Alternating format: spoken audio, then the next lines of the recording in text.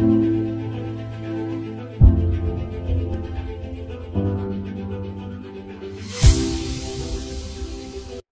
friends, welcome to another video of Zeta Axis, and today we will discuss about the syntaxial bands of Himalayas. We will try to understand what are these syntaxial bands and why were they formed in Himalayas.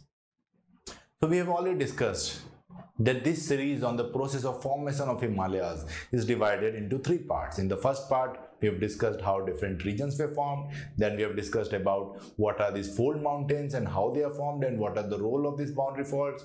And in this part, we will discuss about the syntaxial bands and why Western Himalayas are wider than Eastern Himalayas. So let's first try to understand what is syntaxial bands. When we see the structure of Himalayas, we see that in the western side as well as in the eastern side, the Himalayas bend in the southern direction.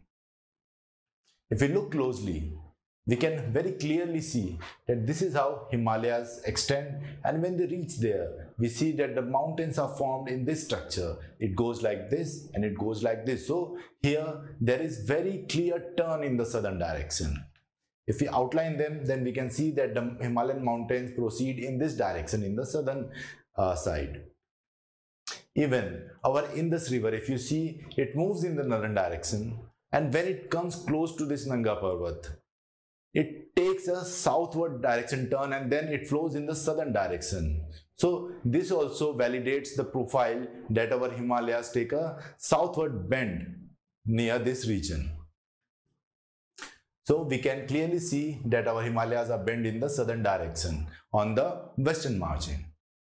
Now when we go on the eastern margin, we see a similar thing. We again see that the margin has this kind of shape. We can see that here the Himalayas is again directed in the southern direction. It bends over here.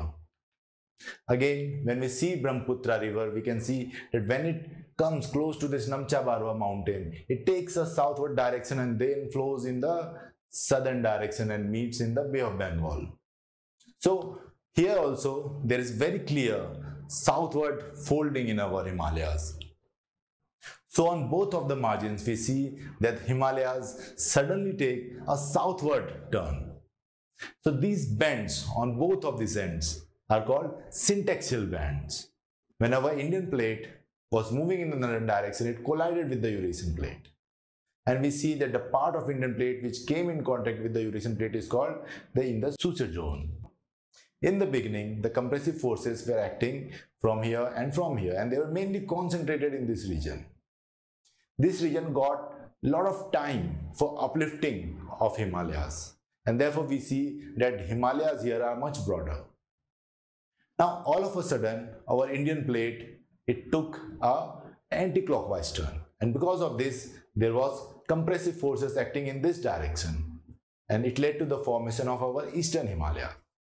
Now because this anti-clockwise turn acted like shutting off a door, and it occurred in a time frame which was much lesser compared to the time it took to uplift the mountains over here.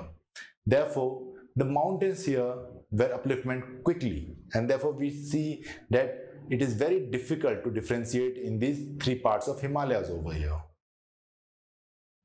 And it is because of this region we see that there are bends on both the margins of Himalayas, and they are called syntaxial bands.